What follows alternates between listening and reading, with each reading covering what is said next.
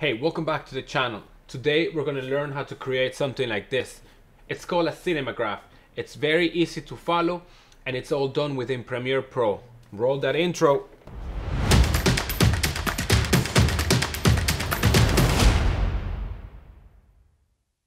So before we begin, to make this easy for you to understand, the concept of a Cinemagraph is very simple. It's a still image where some of the image doesn't move, and then a section of that image is a looping video. So it doesn't work for everything, but it works for things like water, clouds, and movement that can't be looped without the viewer noticing that it's a loop. And that's where the Cinemagraphs is so cool, because it's like combining both things, a still image and a moving image or a video. I'm gonna jump just in Premiere Pro and I'll walk you through. Very easy, it's very simple.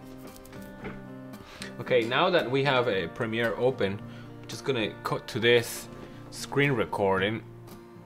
Let me just put this big. I have actually two monitors, but I'm only recording one, so you won't be seeing the big one, that one. Let's just fit. This is what we're gonna be creating today.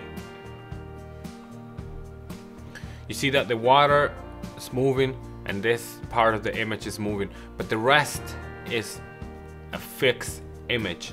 So you can loop this for an indefinite amount of time and the effect will continue going forever, effectively.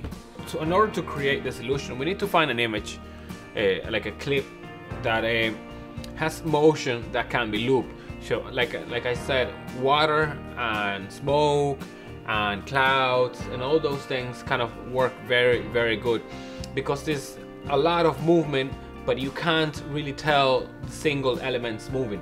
Like an arm, it would be harder to do it with an arm, for example. But a bottle of water being poured or something like that, it's very easy to do once you have kind of the right framing. The way this is going to work is we're going to select an image and we're going to select a section of that image, preferably that has no camera movement. That's very important. For the Cinemagraph to work, you want an image which is not moving up and down in rotation or changing angles, because that's going to make it very complicated to do.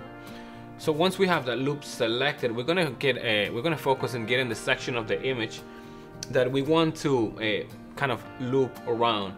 In order for this to work, we're going to create a few masks and duplicate this layer. So the first thing we're going to do is, holding Alt, you're going to click and drag down and then you duplicate that asset or that video file. We're going to go to the beginning and we're going to add a frame hold.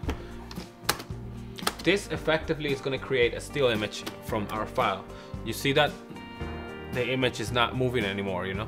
It's a still image now, the whole frame. So that's the bottom layer. With the top layer, now we're going to, sorry, I just deactivated that one. Now with the top layer, we're gonna do the first bit that we need to do in order to create the Cinemagraph. So we're gonna go to the opacity mask and I'm just gonna do a rough mask here.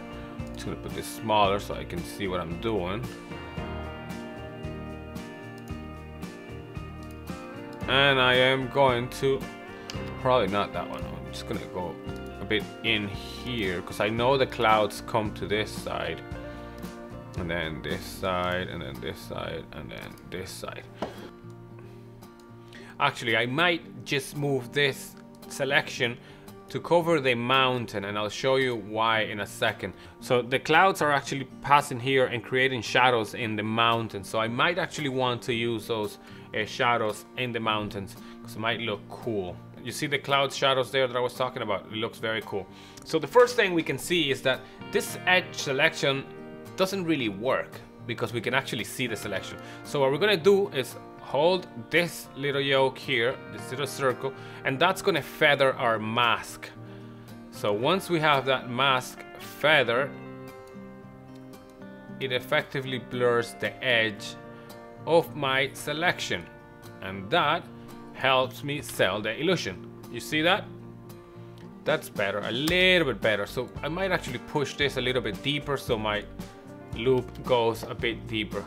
And I think I am happy with that. That's for the sake of this tutorial. Obviously, you probably should spend more time creating your mask just to sell the point easier. Okay, I'm happy with that selection there. I am now going to duplicate this layer one more time. I'm going to turn this layer off just for the sake of this. And I am going to delete that mask that I created. So we have again the full image. So this one is off and the other one you can't see because you're seeing this one in the top. So we're gonna go for the first one, and now I'm gonna select my pen tool with the opacity, and I am gonna select the water because I want the water movement to come across in my Cinemagraph. I'm gonna give enough space here so my mask doesn't touch the edge of the frame, and that should be it. And now we're gonna play that. See that? I'm happy with that. I actually probably like that better than keeping the clouds and the image, but it's up to you. You can play around with it and do whatever you want. In this case, I'm gonna keep this. Okay, so now we're gonna turn back on with, I'm hitting Shift E to deactivate the layers that I have selected, but now they're all activated. So now we can see our effect. In order for this loop to work out, we are gonna select this. I'm actually gonna extend this yoke, the bottom one, which is the still image, basically. I'm gonna extend it all the way so there's nothing here. So if you play it, it's just a still image. And I'm going to select my two layers, which are the ones that have the looping action, and I'm going to hit, so select both, click and drag, and then hit Alt and drag, and see, it's duplicated. Then you can let go Alt. And I'm going to do that again. Okay, so now we have our 1 minute long kind of looping animation. So as you can see, when the video repeats, we can clearly see that there's a glitch in the loop. So what we're gonna do to get rid of that is we're gonna select all of them, Shift D, and we're gonna create a cross dissolve around all the clips that we have in our timeline.